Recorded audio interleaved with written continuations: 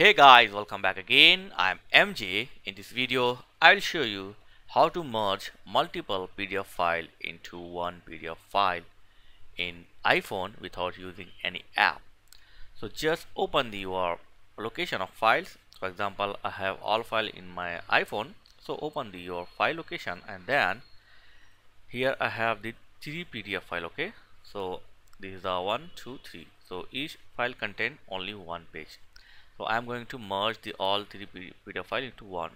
So just tap on the three dot on the right top side and then tap on select, and now select your multiple file and then tap on three dot bottom side here and then tap on create PDF, and boom, that's it. We have successfully created the one PDF from multiple file.